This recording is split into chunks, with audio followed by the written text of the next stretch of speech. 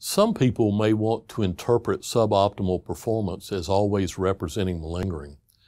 It turns out that malingering and suboptimal performance are not the same thing. Suboptimal performance can be a result of malingering, but it can also be a result of many other things. It can be a result of fatigue. It can be a result of legitimate distraction by the child. It could also be for other purposes, such as avoiding participation in some activity. So suboptimal performance has many different interpretations or many different causes. Malingering is one interpretation.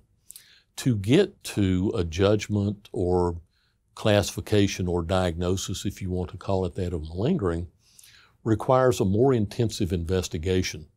We need to have a clear understanding of the history and the context of the evaluation before we jump to the conclusion that, aha, this child or adolescent is malingering, because suboptimal effort has many different causes.